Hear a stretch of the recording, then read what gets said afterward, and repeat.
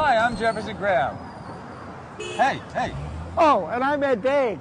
And you know, my man Ed here, he's got very expensive taste. He's got some $350 headphones that he's wearing on his head. I said, Ed Baig, $350 for headphones? These are Bose Quiet Comfort 3 headphones. They're noise cancellation headphones. I did buy them recently. I've reviewed them in the past, and they sound great. And we're standing here on a busy street in San Francisco to see just how noise-free they are. Well, I'm listening to the Goldberg variations here, Jeff, and I got to tell you, from Bach, and they sound great. You know, well, I'm oblivious to the noise around me. Well, let me check it out. $350, huh?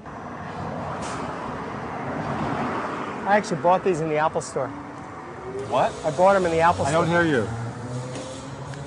Well, Jeff, there's no question they're not cheap, and they actually cost more than some of the iPods that I've been listening with them. So they're a bit of a luxury, but they do sound great, and if you travel a lot, especially on an airplane, they're terrific.